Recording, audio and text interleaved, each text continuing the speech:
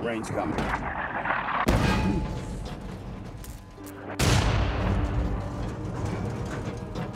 Anytime, sweetheart. I'm your sweetheart, right? Okay, Gordo. Crank her up. Choke her up, she's cold. There's condensation on the plug. All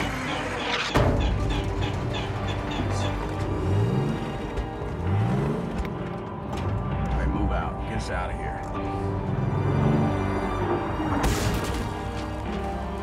Liable gun front.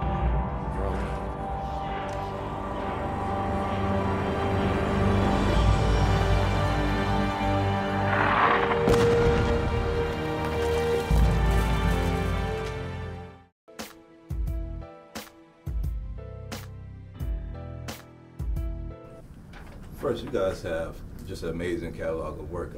First, in the watch, I love that, but just separately, I've watched you since Crash and watched you since Street Kings and whatever else you've done. Training Day, right? Furious, yeah. Harsh Times. People just don't even know like all the stuff that you've done. But my first question is, obviously, there's a lot of research that went into this film, and for you as a director and a writer, and for you as an actor, how fun is that part, doing the research? This guy, they call him now, but he's like, Wikipedia. Like, I'm serious, like Wiki Dave, we used to call him. It's literally like some random, he's like, what do you think about frogs? What kind of frogs? Like African frogs, bullfrogs? Like, like he'll like, no, you gotta be specific, dude. Like South American, like which ones? Poisonous ones? The blood frogs? I'm like, that doesn't even exist. And you're like, oh yeah, well what about them? He's like, well they're poisonous and they're indigenous to this region. I'm like, whatever, dude. He literally like, he sucks in so much information, which is great for us as actors because we want to, we want to show like three-dimensional characters that like hopefully the audiences really care for. We worked on that an awful lot in End of Watch and this one as well, like for people to care about these brothers that go into battle, so that the battle sequences actually mean something. They they're like, they don't want to see these guys go, and because at the same time you want to entertain, but you also want to show like a very good quality movie. I mean, the toughest thing to do as a director is to take a group of guys and give them a history, and then have that history come through on the screen. And so I expose them, to as many things as I can. They did a boot camp that was run by Navy SEALs, and they got their butts kicked for a week. Everybody broke, dude. To be honest, everybody broke. Wow. It wasn't like your Hollywood like boot camp. Like it was like, and it's weird because I'm like, you're an actor and like, you actually were like, I don't care, dude. I'll do whatever, And it happened to each and every one of us. It's really amazing. But it's that brotherhood from those processes, learning how to operate the tanks, learning the equipment, understanding the history themselves of what these guys went through. They met with veterans. They talked to these guys, and they got a window into their souls, and that's what we're seeing on the screen. It's a lot of work to do that. How much was your experience working in a nuclear sub? How did that play out into shooting in these tight confinements of the tank? Because I imagine there's some similarity being.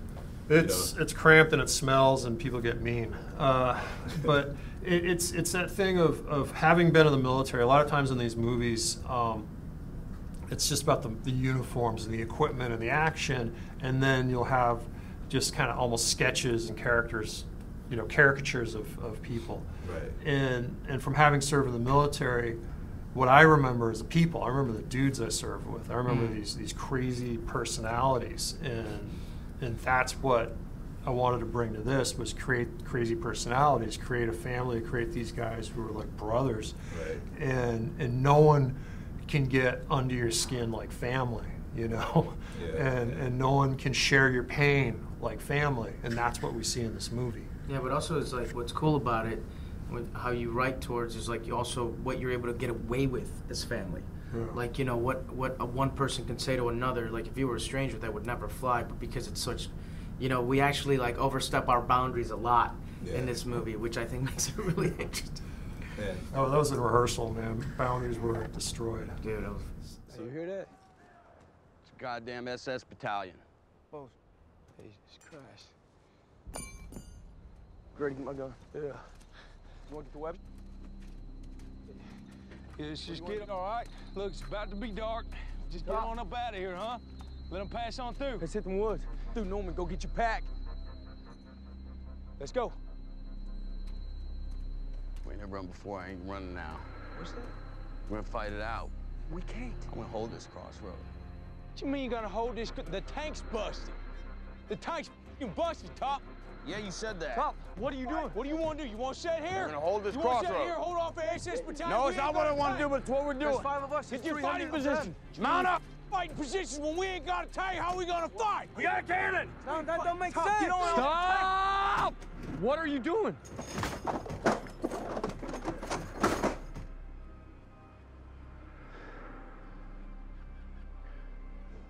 Sergeant War Daddy's character, I mean, we've seen sergeants in movies before, but it's kind of peculiar. Can you talk a little bit about what makes his character just different from what we've seen on screen before? Well, it's you know, the typical lifetime of a Sherman tank crew in combat in World War II is about 6 weeks. I mean, there's incredible losses. You know, one division had tank losses at 580%. You know, so for every tank they sent in combat, it would be replaced over 5 times. A lot of losses, and this is about a crew that's been fighting together since the beginning of the war, so they have 3 years together. So it takes a special kind of guy to keep a crew alive in those circumstances, and it's really about, you know, this guy loves these guys, wants to keep them alive, yet has to send them into combat on these missions, and it's that tension where, man, I love you, I want to keep you alive, but you know what, we have to go into danger together now. And so you really see that battle within Brad's character. And then you have Logan Lerman coming along. It's like the worst first day of high school ever, Yeah, you know, because these guys are vets. He's showing up. Their homie just died in the beginning, and he has to step into some big shoes. And fortunately, Brad takes him under his wing, you know, and it's that thing of, you know, he's got to destroy the innocence if the kid's going to survive. Oh, if we're gonna survive too, he's the assistant driver, and like, that's one of the casualties of war is innocence. Yeah, exactly. Great movie, a lot of issues. It's not just a war movie. I really enjoyed it. Always enjoy your work. Thanks Right for your on. time. Cool, man.